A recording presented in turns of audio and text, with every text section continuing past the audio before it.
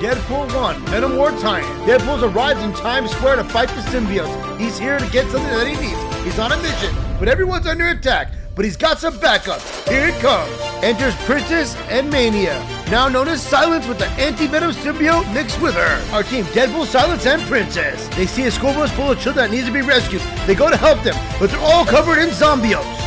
Zombiotes have affected the animals in the zoo, and they begin to attack Deadpool. Mufasa takes his arm off. Deadpool loses his arm and becomes affected by a zombio, and it starts attacking them. Deadpool needs to take a breather. He's lost the arm and needs a hand, if you know what I mean. Our heroes have ended up in the Monster Metropolis. He's here on a secret mission to make some extra scraps with Morbius. Deadpool's here to pick up the man of the hour, Jimmy. They gotta get on their way and get going. Andy reveals that she's not a monster, she's just a symbiote. The zombiotes have followed our heroes down to Monster Metropolis. It's time for the monsters to act monstrous and fight back. Deadpool's like, don't worry, I've got a secret weapon. Let him out, boys. It's poison. Let's see what happens in the next episode.